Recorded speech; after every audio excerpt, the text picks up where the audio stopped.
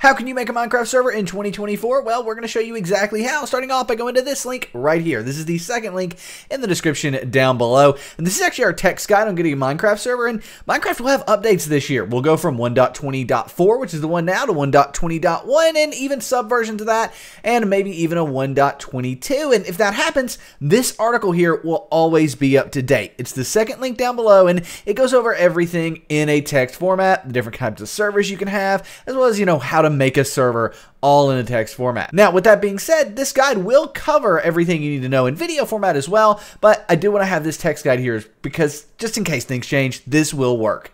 Nevertheless, once you're on this page, you want to come here and click on download for your server. That's going to take you to the official download page for the Minecraft Java Edition server jar. To download it, just click on this Minecraft_server.jar file here. The version will change if Minecraft is updated after this video comes out. When you click that, the download will begin. You may need to keep or save this file in the top right of your browser, depending on the browser that you're using. And you're safe to do that as well because, well, this is on Minecraft's official website. Now, one thing I do want to mention really quickly is that the server we're starting here is not up 24/7. It's only up and running when your computer's up and running. It also uses your own computer's resources. And on top of that, it uses your internet connection, meaning anyone who plays on this server gets your public IP address and can figure out where you live down to your latitude and longitude coordinates. So with that, it's super important that you keep this private. But what if you want a server that's up all the time? You don't have to worry about any issues with your hardware or having a good computer to run the server on or having good internet or securing the server. Well, that's where our company SimpleGameHosting comes in. Go to the first link in the description down below,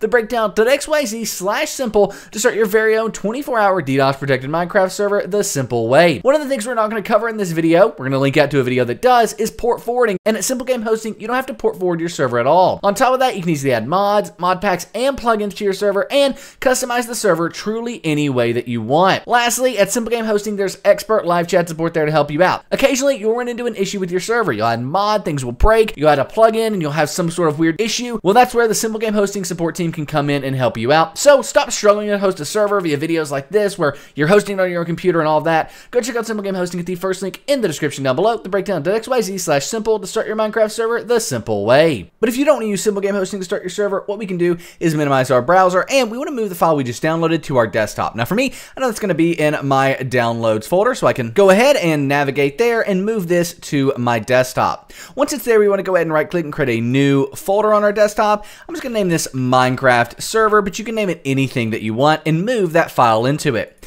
Now at this point, you should be able to just double click on this server.jar and it work. Except if you can't.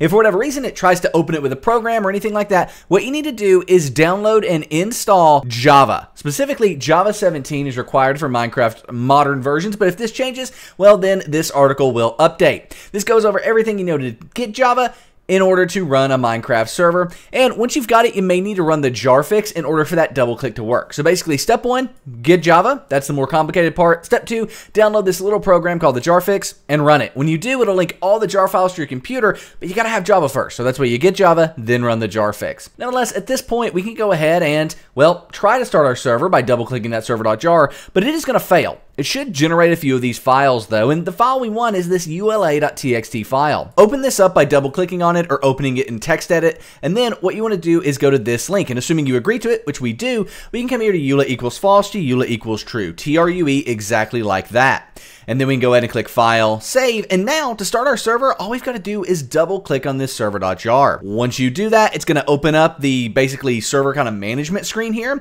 and we have the console here on the right hand side. We've got some stats and players over here, and you can type in commands here on this little area under the console. In this text box, for example, if you wanted to op yourself, you would simply type op and then your username and then hit enter. So that's a way to give yourself operator and admin permissions on the server. But nevertheless, at this point, you can join your server. Let's go ahead and do that really fast here by opening up Minecraft Java Edition. So here we are, Minecraft is open and the server is started. To join this, we want to go to multiplayer here, click proceed, and then what we want to do is actually come in here and click on add server. Now we're going to name this local connection because, well, we're the only people that can join the server using this connection, but it's a great way to test to make sure things are working. For the server address, you want to type in localhost, all one word, all connected exactly like that, and click done. And now we have a local host connection. We can double click on this and it will join the server. We'll see us join in here on the left hand side, and we even have a player in the players section. Now we're online, the server is online, it's working working, and we'll even have operator because we gave us that earlier when we ran that up permission over here. So for example, I could go into game mode creative